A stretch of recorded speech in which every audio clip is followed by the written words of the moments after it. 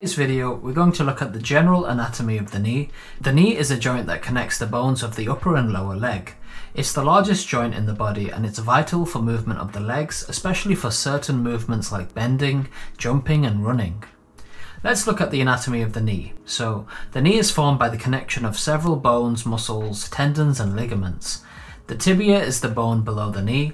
The femur is the bone above the knee. The patella, which is also known as the kneecap, sits in front.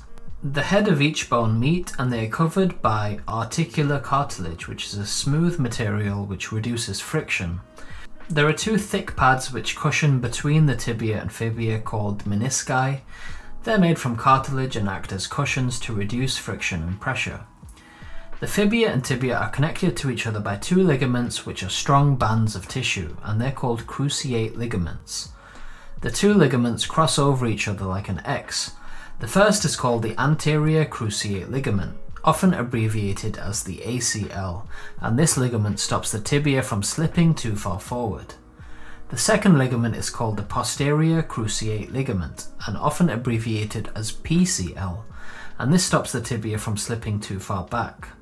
There are also ligaments on the sides called collateral ligaments, which limit side-to-side movements of the knee. And now, in order to secure the patella in place, you have this quadricep tendon on the top and the patellar tendon located underneath.